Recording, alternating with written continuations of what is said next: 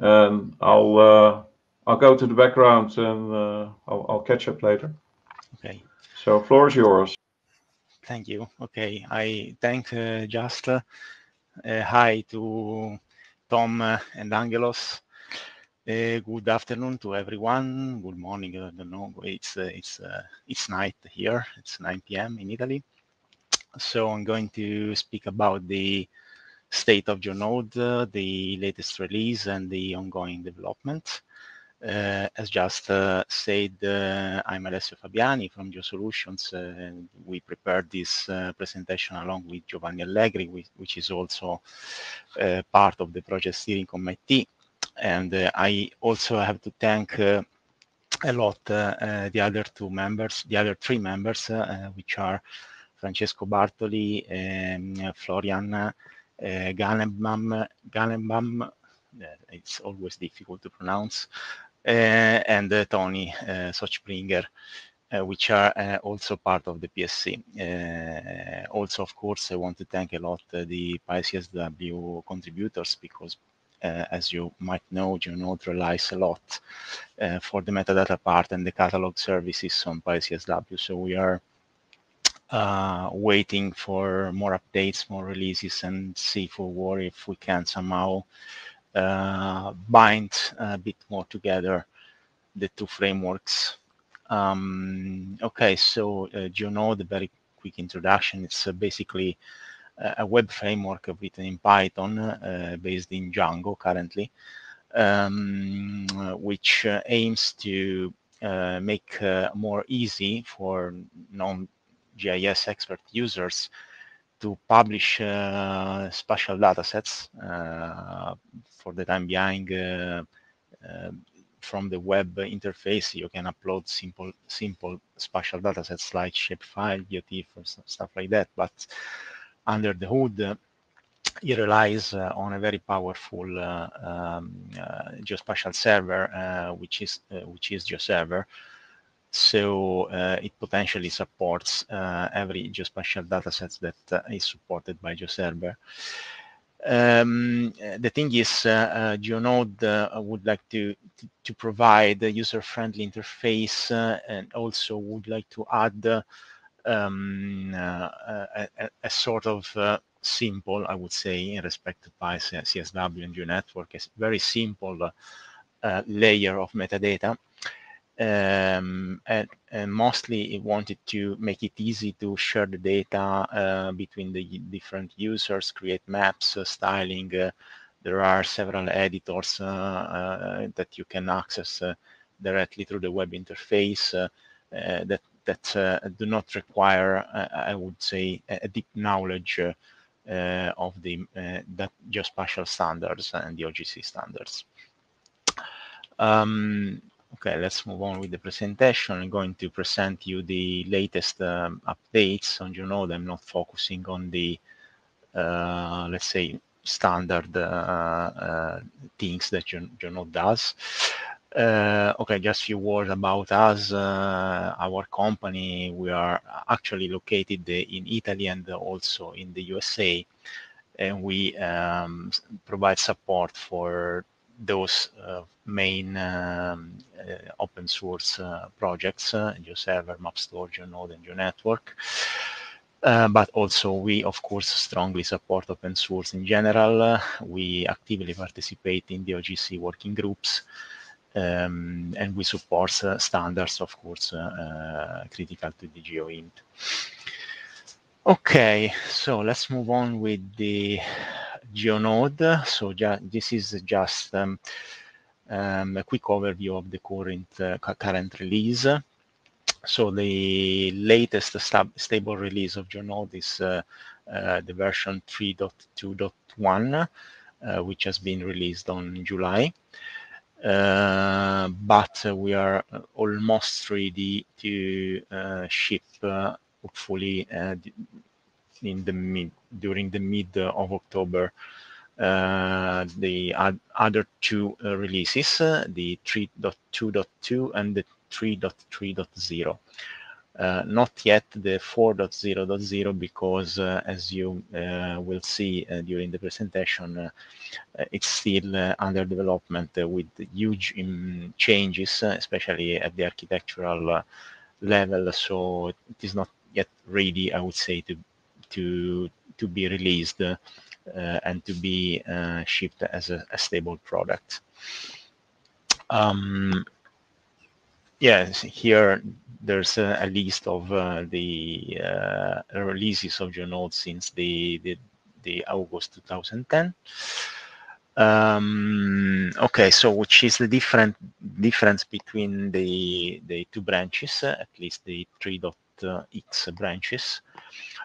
So as I said before, the current stable release is the 3.2.1. The stable branch is the 3.2.x, that will be very soon, they become very soon the 3.2.2 release. We here try to keep, of course, the product as much as possible stable. So we backport only major fixes, regressions, blockers, or translation. So something that has been tested or that do not impact or do not change easily the development and the code of GeoNode. In the maintenance branch, the 3.3.x, that will become the 3.3.0 release, we are backporting also few of the most stable features, well-tested features that have been introduced in the development branch, which is the 4.x branch, the master branch actually. The architecture of the version 3.3 is backward compatible with the 3.2.x, of course. So here you will have not only the fixes that have been backported to the 3.2.x, but also some new interesting features and improvements that I'm going to show in the next slides. Okay, so let's start with some warnings, some breaking changes introduced since the release 3.2.0, which are, of course, are still present on the next releases. So the first one is the bump to PostgreSQL version 13. So whenever you developed or deployed your GeoNode as an instance by using Docker on an older version of PostgreSQL, you might need to make a dump and restore of the database in order to switch to the newest version. You can still use the old version. Nothing prevents you to keep using the old versions. There's no issue as far as I know. Just be careful if you want to upgrade your node to this breaking change, an important breaking change. The MapStore client version have been aligned to the versions of GeoNode. So basically, you will have. By the way, the MapStore client now it's the default client, GIS client of GeoNode. So for the branch 3.2.x, you will have a branch of MapStore client 3.2.x, and so on. So each branch has its corresponding branch on the MapStore project. This is because the MapStore clients are not backward compatibility with the other versions. So you will need to keep using the same version associated to the version of GeoNode. The base model of the 3.2 train, 3.x train and above has been changed. So the base model now introduces bounding box as a geometry, as a spatial geometry.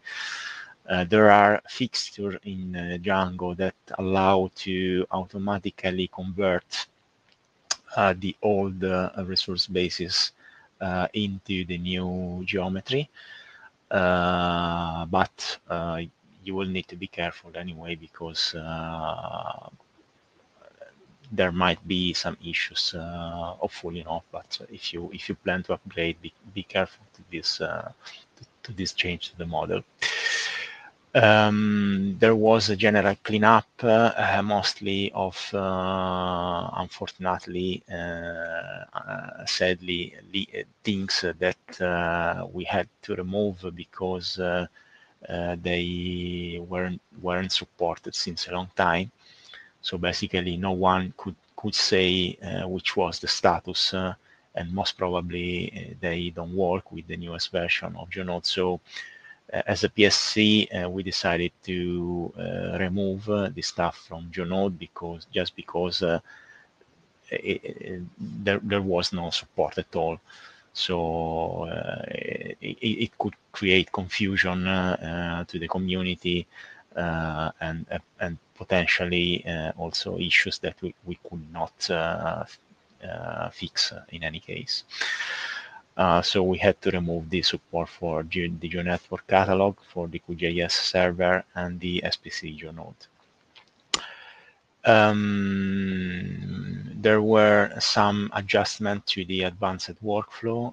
The advanced workflow of GeoNode, it's basically a set of settings that allow you to take more control on how the resources are published into the web framework. So basically, you put some constraint on the registered users, so they whatever they publish must go through an approval workflow, basically. So you will need a manager or some super user to validate the resource before actually making it public to the other users. So there were some adjustments to the logic. In particular, the most important one is that whenever a user publish a new resource, of course, and the advanced workflow is activated, the resource, of course, it's not public, but the GeoNode will automatically assign some editing rights, some editing permissions, especially on the metadata, also to the managers of the groups belonging to the user. Okay, so GeoNode will automatically give to those managers the permissions to edit the resource and so on. Whenever the resource will be approved by a manager, only a super user can then publish the resource. At that point, in this stage, so from approved to published, it won't be possible to edit the resource anymore. You will need to ask for a permission to edit the resource. So basically, GeoNode will send a message to the administrator, and the administrator, in order to allow the user or the manager to edit the resource again, must unpublish or unapprove the resource back to the previous stage. So this is the main change that have been done to this logic. From the version 3.2.1, there's also a major change that could break somehow the current deployments, and it is the introduction of salary bit and workers So basically, it's not a big deal. I mean, it's just a matter of changing the configuration of the celery worker, in particular the scheduler. Instead of using the scheduler based on the file system, you will need to use the database one. So it's just a matter of changing a parameter when you start celery. Okay, so what are the main features of the new release? There were a general cleanup and speed up of the code of the core. We focused on trying to remove as much as possible hard-coded stuff, try to reuse as much as possible some object-oriented style of coding instead of huge scripting or big functions all developed into the views of Django. So and also we put some hardening procedures in order to prevent or at least tell to the user where an error is and why the error happened, instead of just throwing an exception here and there. We in this new release, the generator of the thumbnails has been completely refactored. So before it was relying on GeoServer, so it was consuming a lot of resource on the Geospatial service. We removed this custom module on GeoServer, so now GeoServer use in practice only official modules of the GeoServer packages. And the thumbnail generation is completely done at the Django level, at the GeoNode level. There are a lot of improvements for the thesauri and the controlled vocabularies. So now you can import more RDF-based thesauri, and you can enable more than one thesauri in order to allow the users to insert and search keywords directly from the thesauri and the vocabularies instead of just adding the free text keywords. There is also the possibility to create some themes. So as an instance, you can enable Inspire-based thesauri or a custom-based thesauri of some other kind, and you will see on the interface the different thesauri divided and grouped by category. There were a lot of improvements at the documentation part, thanks to Tony for this big work. And there are also a lot of improvements on the permissions assignments. Now it's also possible to provide permissions to the remote services resources. Before it was not possible, basically. So whenever you add a remote service resource, it was not possible to change the permission on that resource. Now it is. The libraries have been updated. Okay, just moving a bit more quickly because we are running out of time.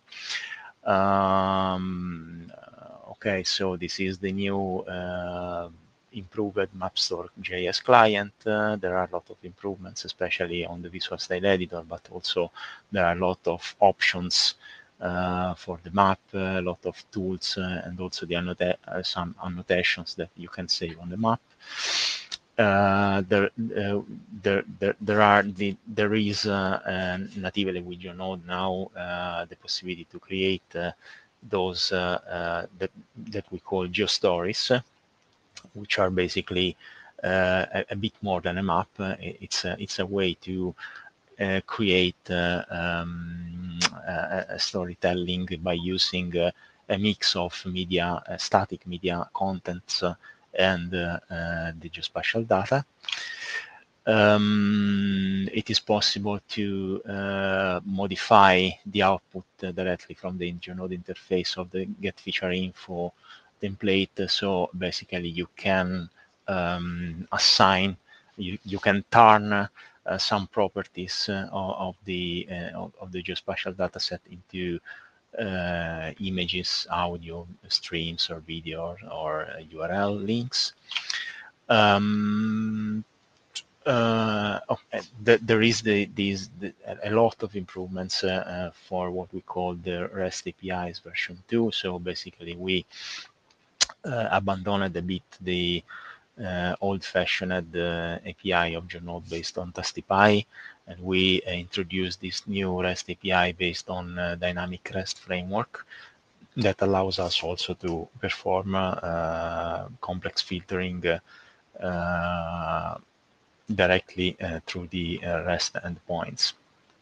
A lot of improvements have been done to the upload part, especially on the asynchronous management of the uploads, which is much more stable now, and it is possible also to resume some uploads. So if you leave the page, you can resume an upload later on, so you won't lose the data set that you just uploaded.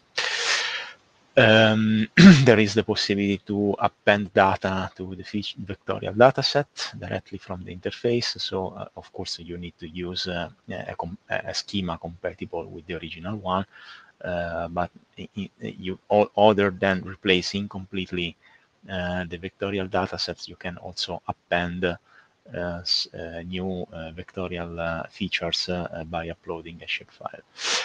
There are some improvements to the representation of the legends, especially on the maps. So you will see here on the detail page and also on the map the legends of the layers of the overlays present on the map.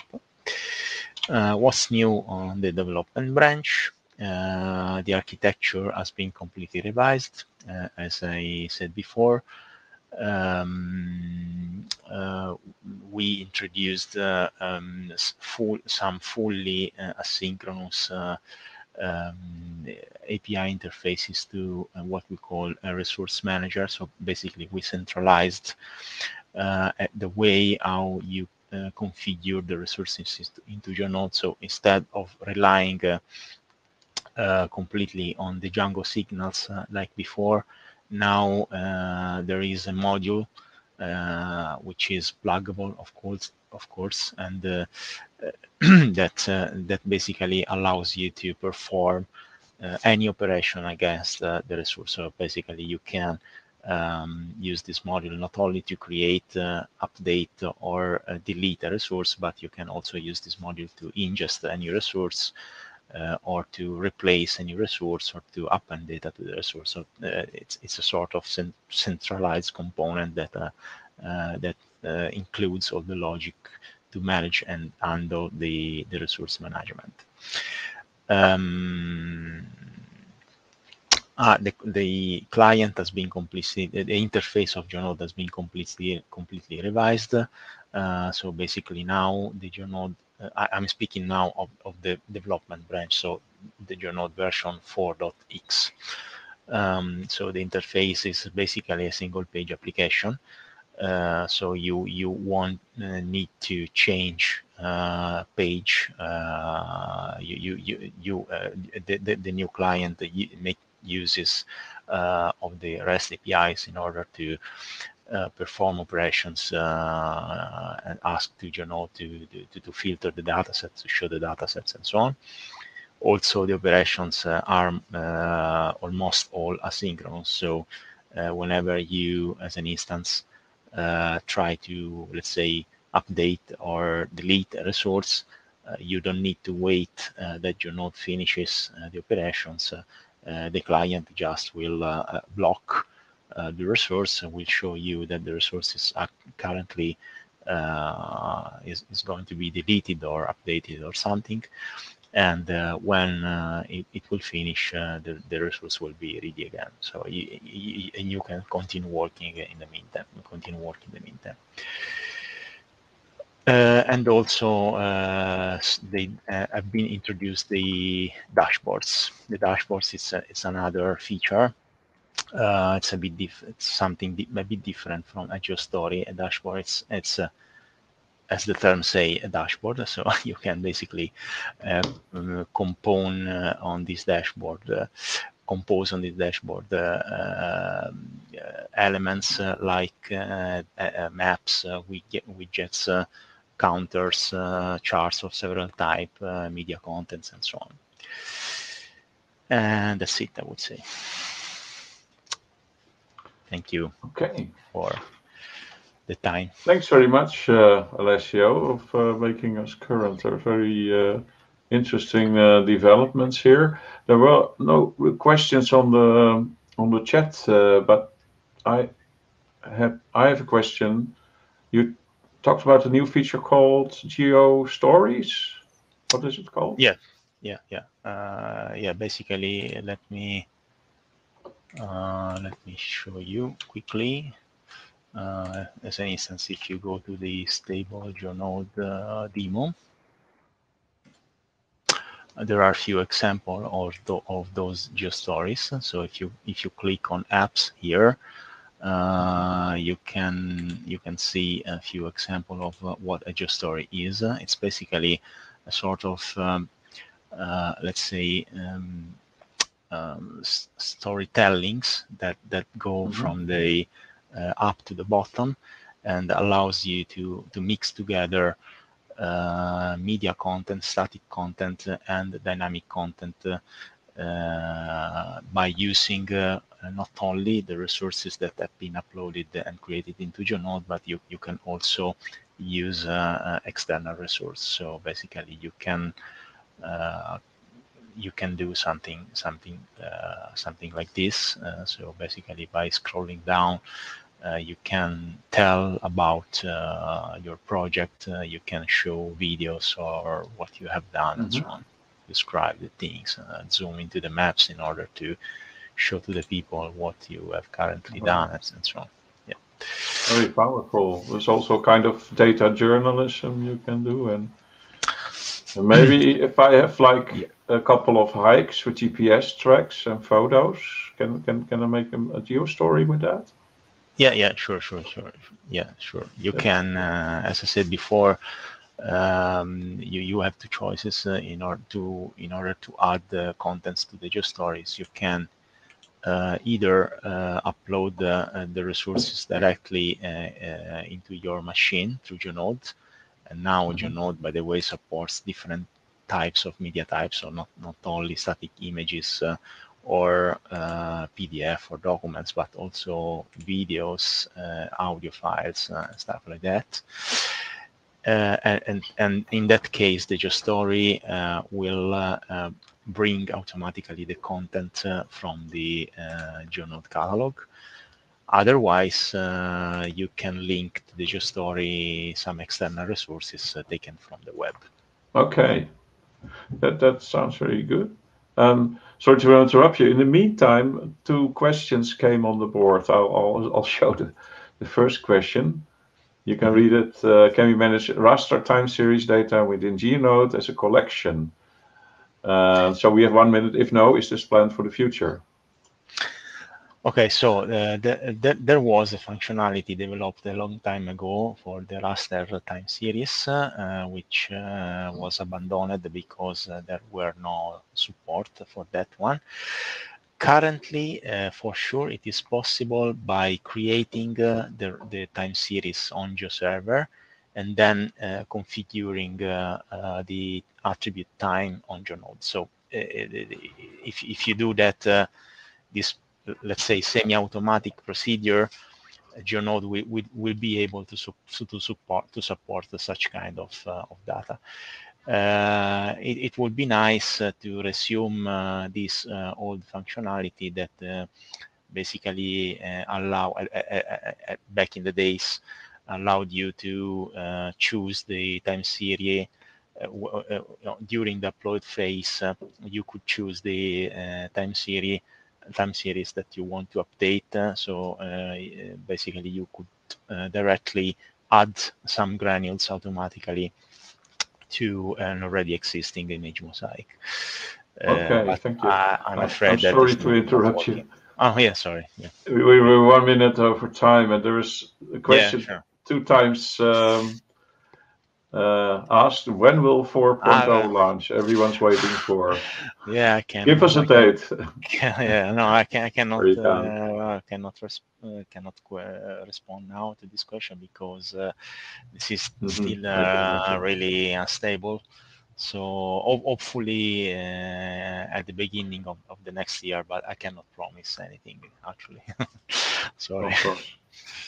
But So it's usable. I mean, if you want, you can use it.